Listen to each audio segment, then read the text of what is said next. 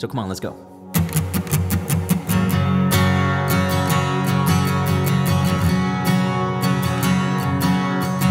right, let's sing this out, guys.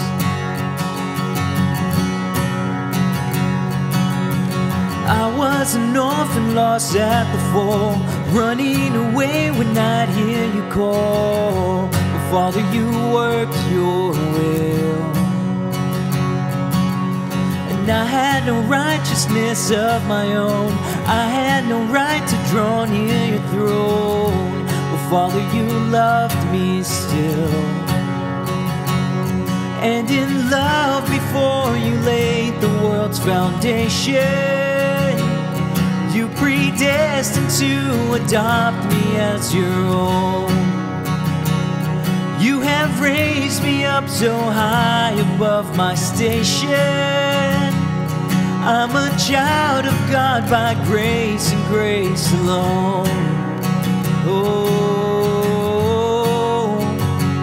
take that truth in, guys. It's by nothing that we did. It's only by Jesus coming down, leaving his throne for us. Come on, let's sing this. You left your home to seek out the lost. You knew the great and terrible cost. But Jesus, your face was sad, and I worked my fingers down to the bone, but nothing I did could ever atone. But Jesus, you paid my debt. By your blood I have redemption and salvation. Lord, you died that I might reap what you have sown, and you rose that I might be a new creation.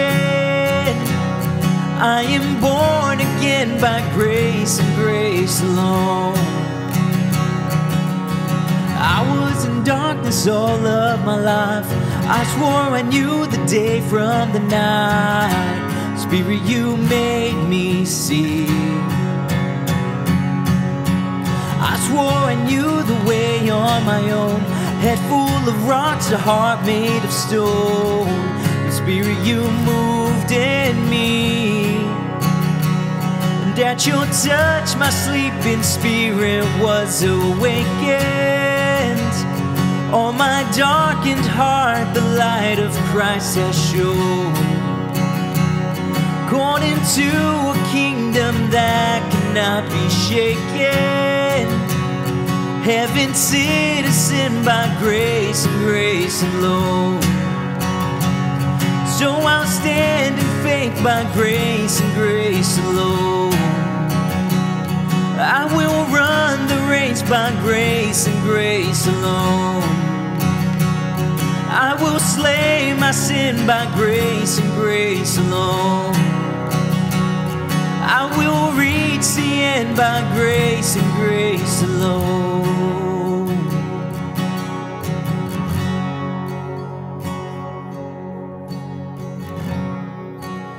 It's only by your grace.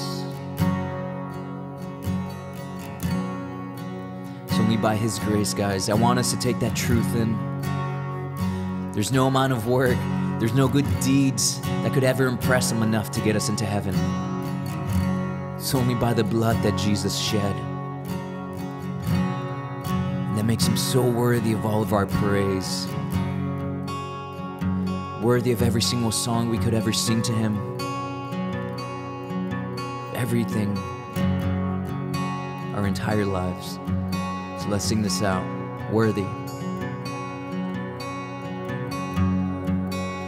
Worthy of every song we could ever sing. Worthy of all the praise we could ever bring. Worthy of every breath we could ever breathe. We live for you. We live for you. Sing Jesus. Jesus, the name above every other name. Jesus, the only one who could ever save. Worthy of every breath we could ever breathe. We live for you. We live for you. Sing worthy. And holy, there is no one like you. There is none beside you. Open up my eyes in wonder. Show me who you are and fill me with your heart and lead me in your love to those around me. You are worthy. You are worthy.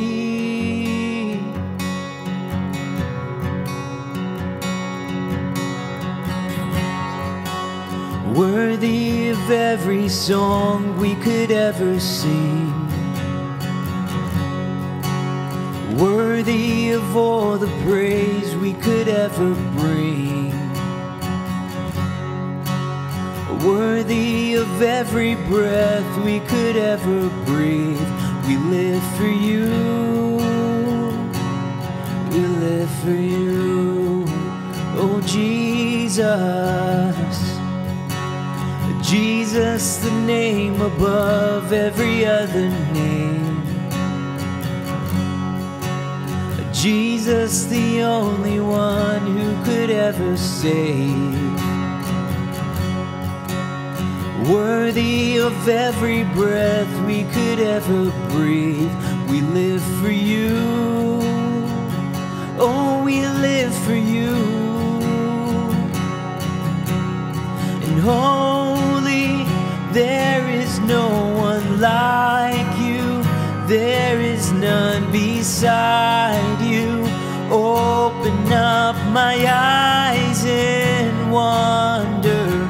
Show me who you are and fill me with your heart and lead me in your love to those around me.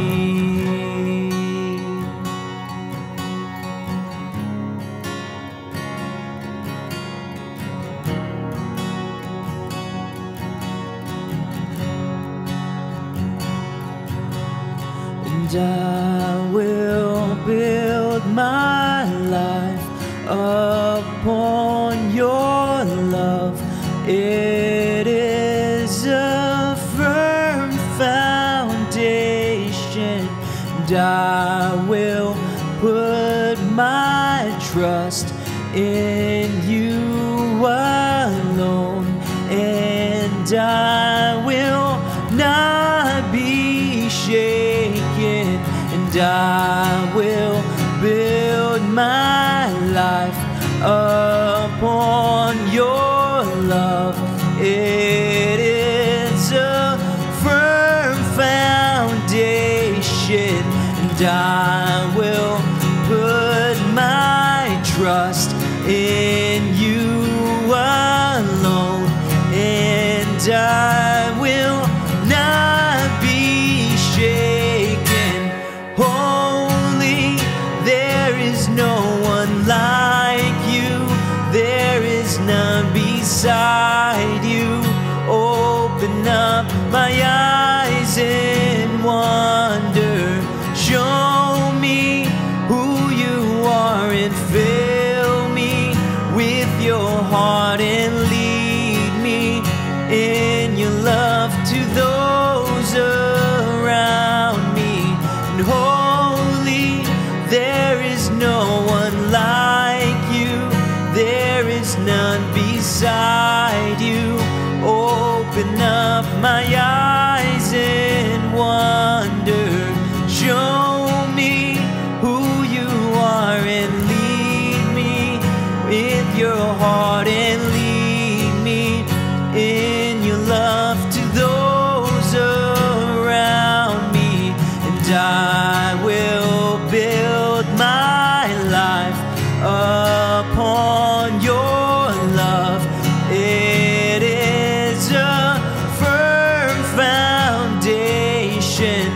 I will put my trust in you alone, and I will not be shaken, and I will build my life upon your love. It is a firm foundation, and I will put my trust in you alone, and I will not be shaken.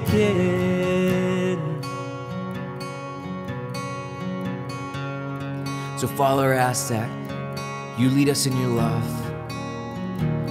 to our families, to our communities, to those around us, Lord. Most importantly, lead us in your love to you. Teach us to love you. Teach us to trust you. That when the world gets crazy, when things get chaotic, we have a firm foundation on who you are, Jesus. Not on what we do, but on the promises that you have given us. So Father, I just pray that you speak to us today. You bless all the families represented here right now. The best that we know how, we choose to worship and lay down our lives at your feet, Jesus.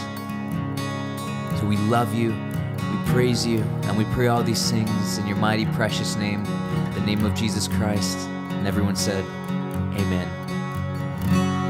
You guys enjoy the rest of the service.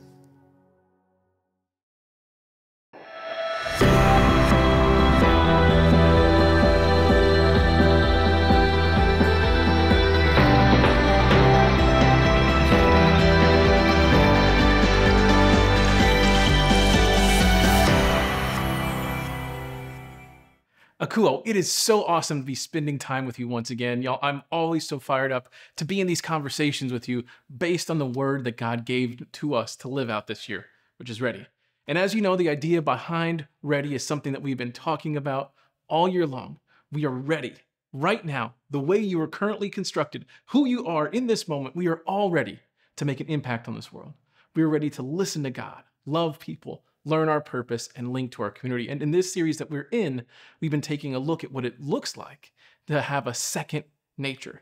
How we can all do these things by leaning on what Jesus has asked us to do, which is developing a second nature. We can develop the nature of Jesus. That's the second nature that we should be striving for, which is what you're ready for. You are ready to do things in your life to develop that nature of Jesus. You're so ready that all you have to do is ask. You can ask for all the stuff. When you are developing the second nature of Jesus, ask for it. He actually encourages us to ask. And let's look at what Jesus had to say as recorded by his friend and disciple Matthew. Keep on asking and you will receive what you ask for. Keep on seeking and you will find. Keep on knocking and the door will be open to you. For everyone who asks receives, everyone who seeks finds, and to everyone who knocks the door will be opened. You parents, if your children ask for a loaf of bread, do you give them a stone instead? Or if they ask for a fish, do you give them a steak? Of course not. So if you sinful people know how to give good gifts to your children, how much more will your heavenly Father give good gifts to those who ask him? All right, Jesus is super clear. He wants you to go and ask. Ask your Father in heaven for the things you need, for sure, but also for the things you're looking for. For some of us, that feels kind of weird. Maybe you grew up in a house where you learned that when you asked for something, that you were actually being a nuisance. Maybe in your house, there wasn't a parent that was very generous, right? Like they just kind of kept things to themselves. Maybe it was because of their personality, or sometimes maybe you didn't experience generosity because they didn't have anything to give you. They couldn't give you anything more than what they gave you. And maybe none of you want to ask because you feel like you should only be praying about the holiest of holies, which isn't a bad thing. All these crazy holiness prayers can be great, but it doesn't have to be the whole prayer, right? We can be praying for practical things. Really, at the root of all these things is that we don't know what the right things are for us to be praying for. Author and Bishop N.T. Wright breaks it down like this. He writes, for most of us, the problem is not that we are too eager to ask for the wrong things. The problem is that we are not nearly eager enough to ask for the right things. Remember, earlier in Jesus' Sermon on the Mount, we heard him give us the model prayer, the Lord's Prayer. And in that prayer, we're supposed to be asking for what we need. Then right after that, he explains how we should view money and possessions, right? Understanding how these things line up. So now Jesus is at the point where he's telling us to ask, seek, and knock. So at this point, we should have a good idea of what we should be praying for. And for all of us, we know what we should be praying for, right? Now, if you don't know what you should be praying for, hold on, stop what you're doing and listen.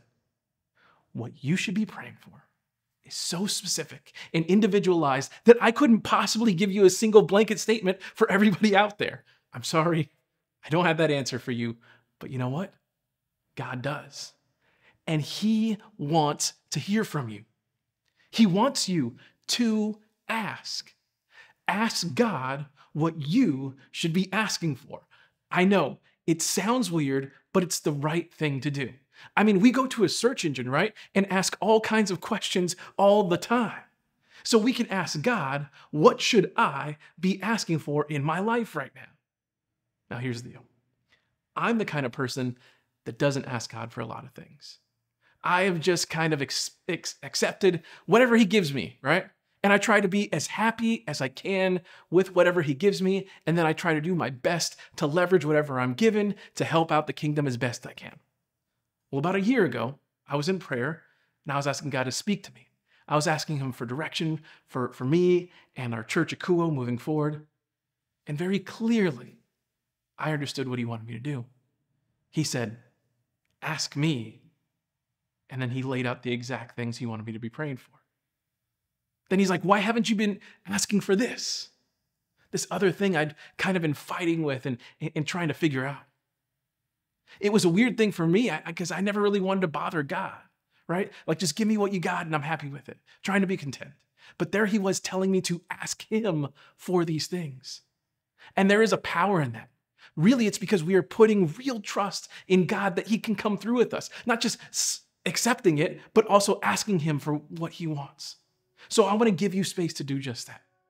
Let's take a little bit of time right now to ask God, God, what should I be asking for right now? I want to give you a minute to sit with him in silence and ask him that question.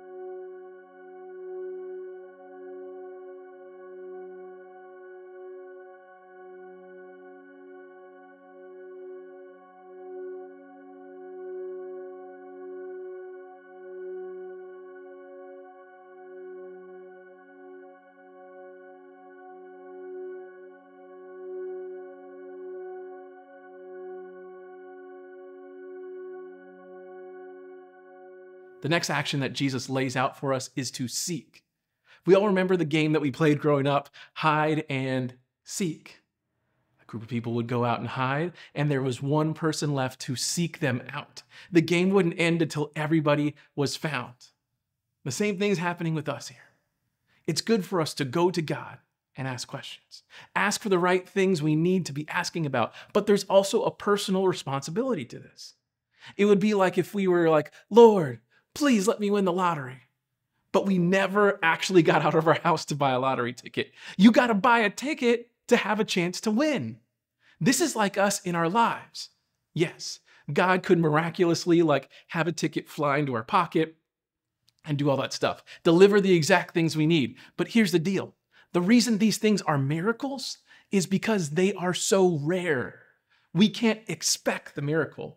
We got to get out and start moving in the direction that God wants us to. It's not enough to know what to do.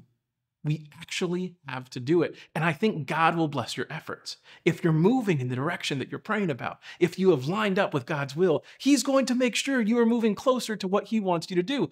God wants His own will to be done. But you got to walk the path. You have to do it. I know. We all want the easy fix, but man, it doesn't always come like that. If you want to be in good shape, you got to work out. You got to eat well. If you want a better job, you got to start looking out there and applying. If you're tired of people walking all over you, then you have to put up healthy boundaries. And I know it's easier to say these things than it is to put them into practice.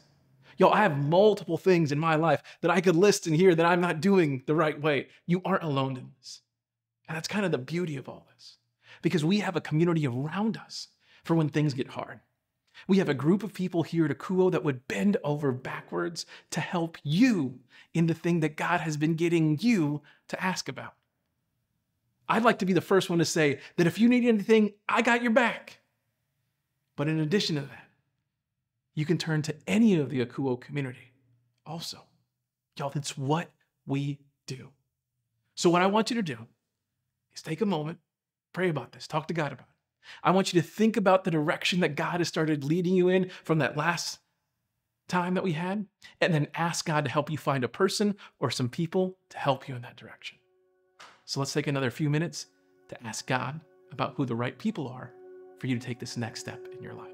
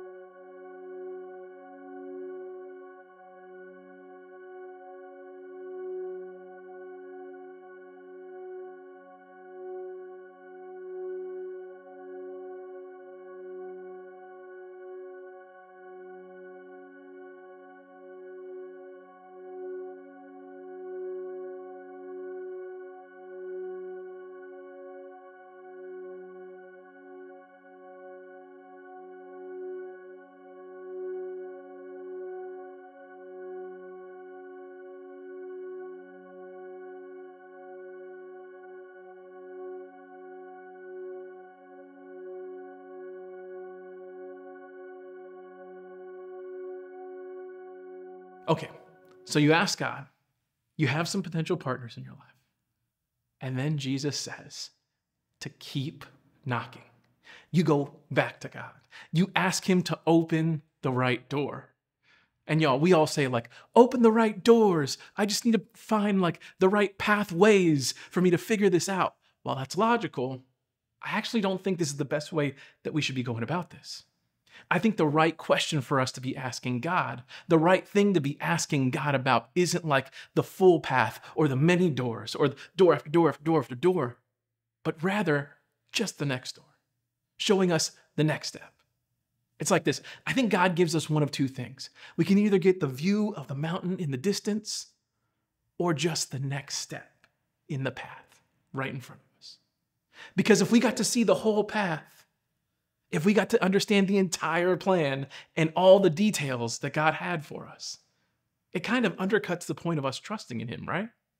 I mean, if we knew the plan, then we wouldn't need him anymore. We already knew each step. There is no faith needed as we take them. So when we go to God in this, let's not jump ahead. Let's just ask for the next right thing. And the story of Akuo is the greatest example of this idea that I can give you. And I just want you to know, it can be a very, very long story, but I'm going to compress it. Because the original idea of this was to be a satellite campus of City Tribe. Then God changed that to a church plant, something that was going to stand on its own. Then I'm like worried, I don't know what's going on. I had to find a worship leader and a partner in doing all this. And then God showed me Abel. Then we had to go find a place to meet, and God told me to go knock on a door and ask for a building. And because of that, we got to link to Redeemer Lutheran and Pastor Mike Bailey, who have been great landlords and partners in linking to our community. Then the pandemic hit, and we were told that we could stay at City Tribe until this whole pandemic thing blew over. And in that time, God asked me, do you trust my timing? Yeah, Lord. So we left. Then we started fully online, but we were getting frustrated without being in person. And God said to have patience. And because of that, we missed the single biggest spike in COVID in the whole history of the pandemic and the crazy snowstorm. All of this happened just in time for us to meet in person for the first time. Y'all, this is insane. I think if I got this plan for all this at the start, I would have gone like, no way, that's crazy. Then more recently, we learned that we're going to be in a season of getting ready, and I didn't know what to be ready for. So I went to the Lord. Once again, this is the year ago I was talking about earlier. He told me what I should be asking for. He wanted me to grow into something new. He gave me the right questions to ask because he knew I was ready. He asked me, why aren't you asking for that building? Y'all, I felt like I'd been given the blessing already that we're in here. But he was like, he's not done yet. He wants me to keep asking for this building, going to him about it. So I've been doing that. Then he said, ask me to feel what the community is feeling. Ask me to feel the way they are mourning in the students, the middle to college students, in the single moms, and the senior citizens. He said, ask me to ache with the ones that ache, hurt with the ones that hurt, and mourn with the ones that mourn. So for the last year, I've been doing that. I've been asking to feel what these folks feel. I've been aching with the single moms. I've been hurting with the few college students that I know. I've been mourning with my friends at the Sorrento. And as I prayed that day, a year ago, these feelings God showed me, 3 things that all these groups were feeling popped up. Loneliness, fear, and like a sadness and depression. So I've been doing my best personally to help out with these things. I haven't gotten a full path, but the next door has opened a few times. And I would have thought it was crazy if I got this full path a long time ago. I mean, just over the last year, we got a chance to link to the Sorrento, the senior living facility right next door. And then another organization that serves folks in that community called King's Compassion. Now, this organization was writing a grant with the city to serve senior citizens. And they were like, hey, do y'all need any projects that need to get help funded? So we gave them our projects, and for the rest of the year, all of the events we are planning with the Sorrento are fully funded. And there will even be funds available for a person to do the extra work needed to make these events happen. God giving us the next step. And there are a few things in the work for students that I'll bring you to the table. And we've formed some ideas on how we can better serve single moms on a large scale. But up to this point, we have spent thousands of dollars to make sure that families have rent, money, food, light staying on, and bus passes. And all this happened by the grace of God, not because we worked hard, but simply because we asked. We asked the right questions. Then we went to seek. We looked, and we found the right people along the way. Now, we will continue to knock. We will knock on the door that is right in front of us. That's what we will do here as an organization in Akuo, and that's what I want you to do every day. Now, for some of us, the first door that we have to knock on, the first step for us to take through is the threshold of faith. For all of us to have full access to these things, like the Holy Spirit to guide us, we need to simply believe. It's not about behavior or holiness, just simply believing that Jesus is who he says he was. So if you want to declare or redeclare that belief today, I can help you do just that. You just have to have a conversation between you and Jesus that we would call a prayer. Now, to help you out during this time, I'm going to ask all of the Akuo community to pray along with you. Because here at Akuo, no one ever has to pray alone. You always have a community praying along with you. So if you want to declare your faith to Jesus today, just between you and him, just say something like this. Just say, Jesus, I believe. I believe in you and what you did here on this earth. Today, the best way I know how, I give you my life. Amen. Now let's continue to listen as we have a few times during this message. Let's knock on that door. For our last listening moment today, I want you to ask God this. What is the next door that you want me to knock on? We'll take a few minutes to ask and listen, and then I'll come back to finish in prayer.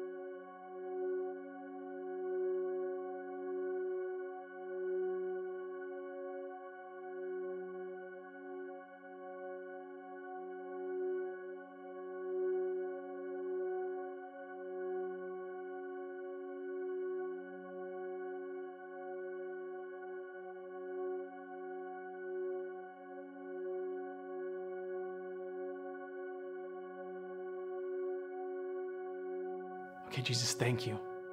Thank you for your sacrifice. Thank you for your love. Thank you for your grace. Thank you for today, right now, this moment. Thank you for the way that you continue to speak to us. Jesus, we ask you right now that you help us ask the right questions, that you help us find the right people, that you show us the right doors.